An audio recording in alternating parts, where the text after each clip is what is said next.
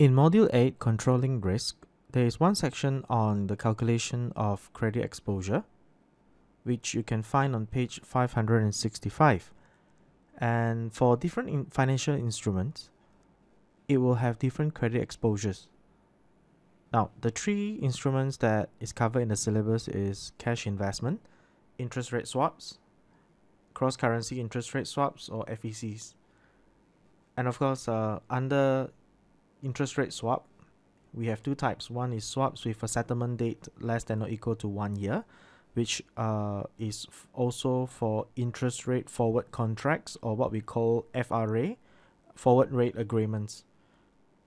Now, let's start with the first one, cash investment. So anything between 1 day to 6 months.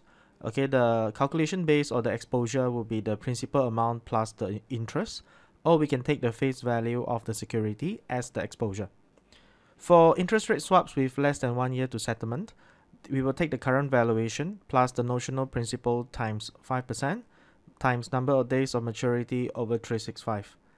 Now, at the inception, of course, for derivatives, the current value is always 0 at inception.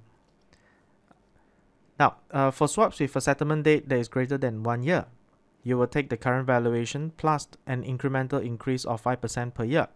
So remember, initially for the first year, we took 5% times days of maturity over 365. Then if it goes on for another year, then you add 5%.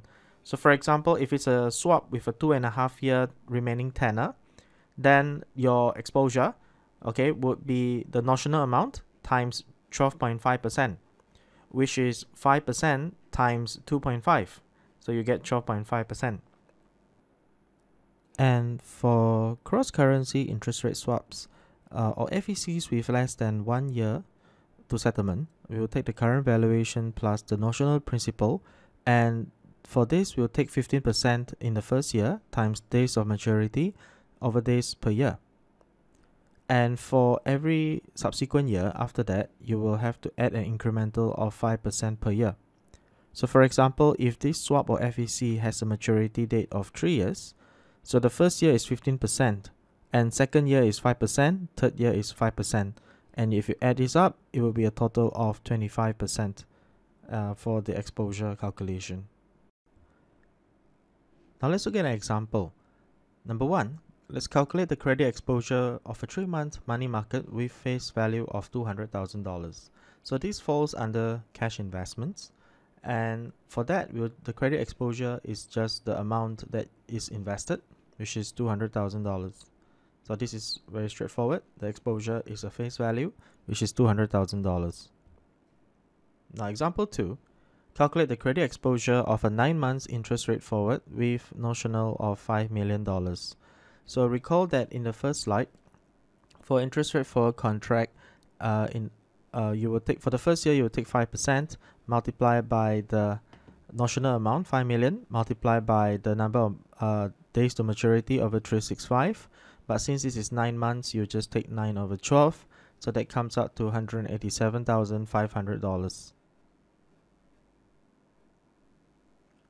Now, in example 3, let's calculate the credit exposure of a 2-year interest rate swap with notional of $10 million. So for interest rate swaps, every incremental year is 5%. So we'll take the notional principal 10 million times 5% times 2 years. So we get $1 million as the exposure. For example 4, let's calculate the credit exposure of a 2-month FEC with notional of $20 million. So for this, for the first year of FEC, we'll take 15%, multiplied by the number of days to maturity over the number of days per year. But here we use 2 over 12 times 15% times $20 million. So that will be about 500,000 US dollars. Then the last example, let's calculate the credit exposure of a 4-year cross-currency interest rate swap with notional $20 million. So for the first year, it's 15%, and every incremental year is 5% each. So we'll take $20 million, multiply by 15% for the first year, and then for the remaining 3 years, it will be 5% each.